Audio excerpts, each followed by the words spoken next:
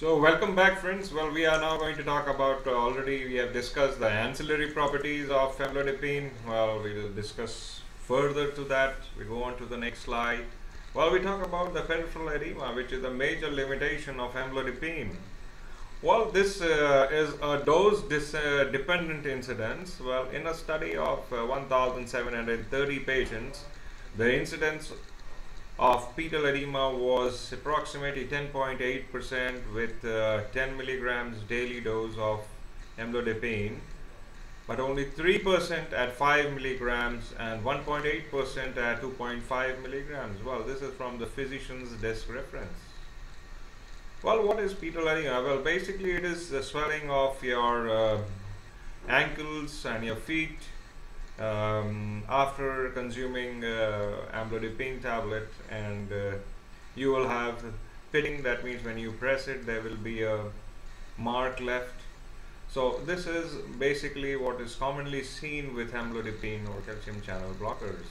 Here I am trying to show you in the figure that discontinuation due to adverse events in patients who had somewhere around 335 cases of adverse events.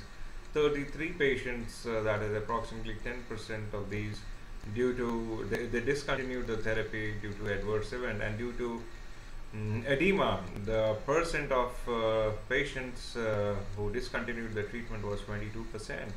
So it's quite high number. So you can see for yourself that limitation of amlodipine is pedal edema.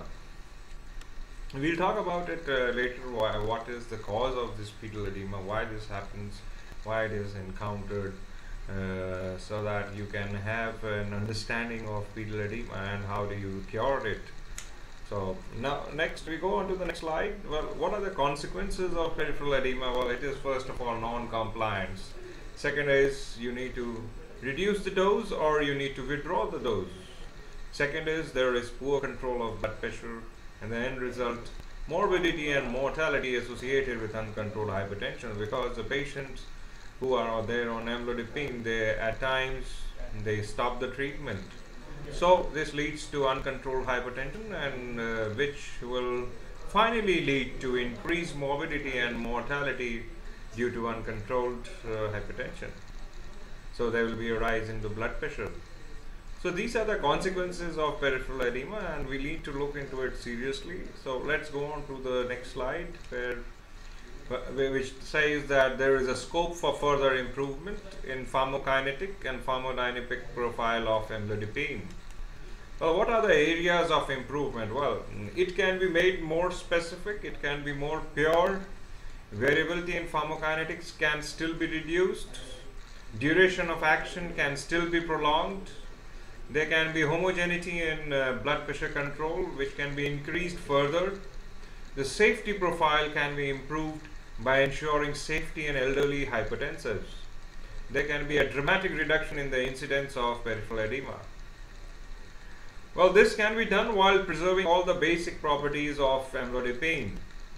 So you are presenting US amlodipine, which is the active component, and for your information, amlodipine is a 1:1 racemic mixture of R and S enantiomers, which means there are two components. One is the R, or the rectus form, and the second one is the S isomer, or the Sinster isomer, or the Sinster enantiomer of amlodipine. Well, the vasodilating property of amlodipine is due to the S enantiomer. And this S enantiomer has 1,000-fold greater affinity for dihydropyridine receptor than the R enantiomer. Well, the R isomer may not be inert. So this is about the S amlodipine and its active component, which I wanted to explain. Then we go on to the advantages of using single active isomer. Well, you are giving a reduced dose. There is less metabolic load on the liver as well as on the kidneys. Well, there is less chances of interactions due to the R isomer also, which can be avoided. R may not be inert. Well, it may bind to non-specific targets and may be responsible for adverse effects like peripheral edema. Now you have taken a single isomer, which means you are not including our enantiomer. So probably those adverse events like peripheral edema will be less. So these are the general advantages of using a single active isomer of amlodipine, that is S-amlodipine. Well, even when you are giving the active isomer of amlodipine, it will definitely retain the ancillary properties. Well, all the cardioprotective and vasculoprotective effects of amlodipine are the class effects attributable principally to the basic calcium channel blocking effect of amlodipine. So it is not due to S or R amlodipine. That is what it wants to talk about, or what it wants to explain. Then antioxidant activities of amlodipine is attributed to both its high lipophilicity and the DHP ring. So again, this was an article which was published in 2003 in the Journal of Arteriosclerosis, Thrombolysis, Vascular Biology. So this was again an article which was published, and it talks about the antioxidant activities of amlodipine, which are attributable to its high lipophilicity and the DHP ring. So it is retaining the ancillary properties when you are giving S-amlodipine. Well, we go on to the next slide. Well, this talks about less variability. If we can achieve less variability in the pharmacokinetics, then the better it is. So clearance of S-amlodipine form is subjected to less inter-subject variation than that of R-amlodipine. Now, removing the variable inactive component further improves the homogeneity in BP control by further reducing variation in plasma concentrations. So now we have a better drug, which is a single isomer drug, which has got less variability in the pharmacokinetics. So a still longer half-life. Well, this is again a point which we need to discuss in the clinic. We are improving the half-life of S-amlodipine. Well, S-amlodipine has a longer half-life than R-amlodipine and the racemic amlodipine. Now, S-amlodipine has a half-life of 49.6 hours. Racemate amlodipine has 44.2 hours. Then the R-amlodipine has a half-life of 34.9 hours. So you can see the trend that it is favoring towards the S-amlodipine, that is, it has got the maximum half-life. Half-life of amlodipine is strongly correlated with highly predictive half-life of the S-enantiomer. A longer half-life of S-amlodipine will ensure blood pressure control even during the trough hours of dosing. So this is again favoring that single drug, single enantiomer is improving the blood pressure control, and it is enabling it to control the blood pressure even in those risky trough hours. So we now go on further.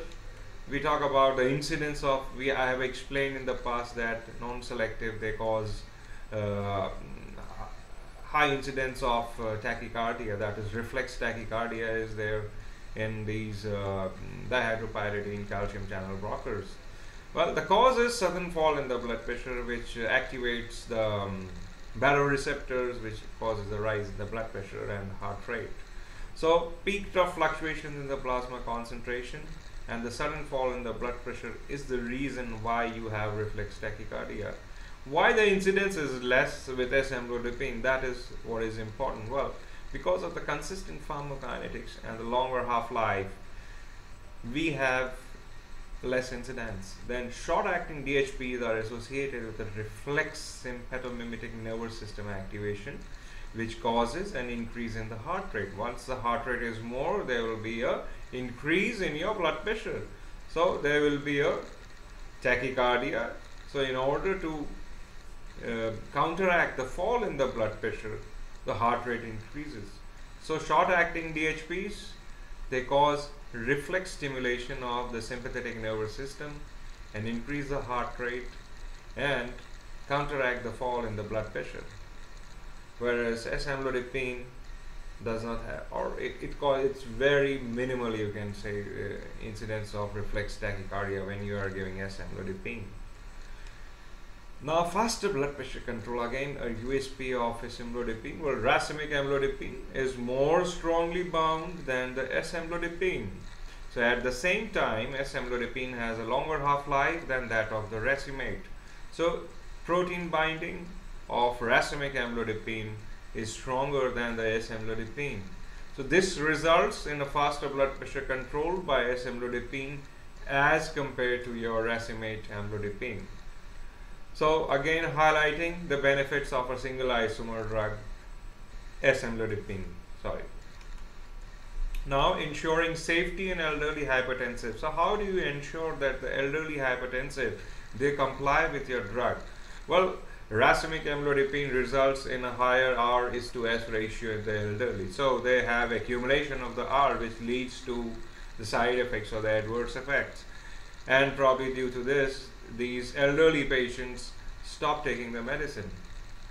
So this is probably we are ensuring when we are giving the single isomer drug, as such there is no R isomer, only the S isomer is present. So definitely there will be a less incidence of adverse events in the elderly because R isomer is absent altogether. So we can be sure that there will be better compliance with respect to elderly patients when they are treated for hypertension. So now we talk about the reducing the incidence of edema. Well, the overall incidence of edema with S-amlodipine, the CISA study was 0.7%, whereas in the CISA-2 it was 1.92%. No patients complained of edema in the phase 3 trials. Well, CISA, the full form is Safety and Efficacy of S-amlodipine. Well, we'll be talking about these trials. We'll talk about it in the mind map forms. We'll talk about it in detail in the later sessions. So for now, we need to know the incidence of edema due to S-amlodipine in the CISA-1 trial and in the CISA-2 study, right? So now to summarize it all, well, we need to learn this, all the USPs, all these points. We need to discuss about the benefits. We need to discuss about the ancillary properties which I mentioned, because this will be the communication which we need to discuss in the clinic. We need to highlight them because many doctors might not be aware of it. And we have to talk about the chiral benefits of our S-amlodipine. So with this, let's do a brief recap, and if possible we'll summarize it completely. Well, it is S-amlodipine ionized at physiological pH. It has got high lipophilicity, it has got high membrane affinity, it has got higher bioavailability, higher vascular selectivity, and smaller negative inotropic effect, long elimination half-life, slow onset and longer duration of action, low variability in plasma concentrations, convenient once daily application, rare chances of reflex tachycardia, anti-atherosclerotic activity, anti-platelet activity, antioxidant activity, renoprotective effects, favorable effect on lipid profile. So these are to summarize, these are the benefits offered by S-amlodipine over amlodipine. So with this, I'll end this session today. So wish you a happy learning and wish you all the best. Thank you.